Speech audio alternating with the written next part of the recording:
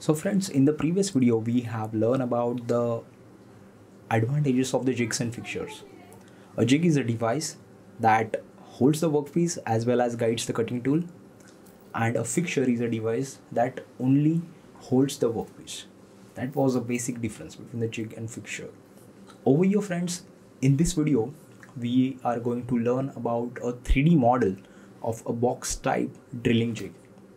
Its actual construction, the construction in such a way that it follows the principle of locating as well as principle of clamping. So these two principles are very important in this while designing the jigs and fixtures.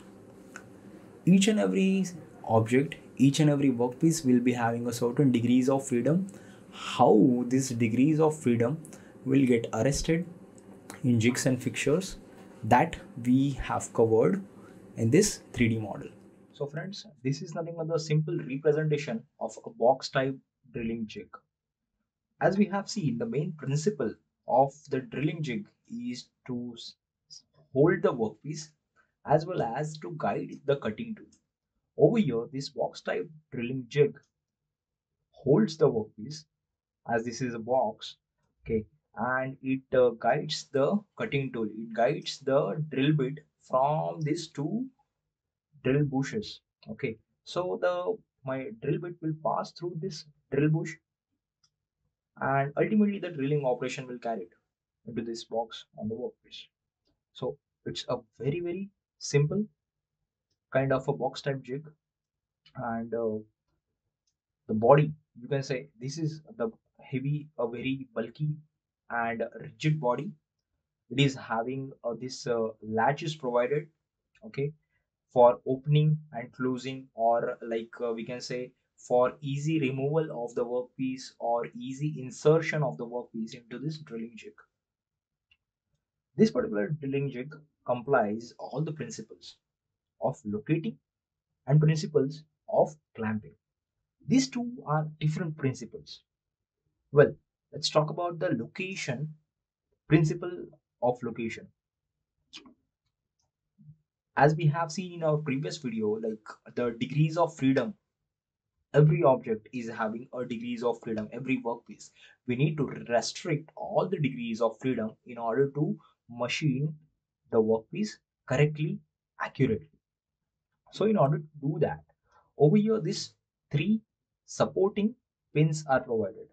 We can effectively, we can say it is a locating pin at the bottom to restrict the the vertical movement, okay, so that the workpiece will not go down, okay. So over here, three pins are there, so workpiece will not fall down. Also friends, these are nothing but the straight head locating pins. Also over here on this particular plane, there are another pins. These are the conical ones. Now workpiece must be having drilled hole, so that's why the conical pins are here. So the workpiece will get set on these conical faces, so it it cannot rotate. All the degrees of freedom will get arrested over here. If we look at this particular plane, this plane, another locating pin is provided to restrict the movement of workpiece in that direction. And from the top, if we close this latch, on the top itself, there is another locating pin.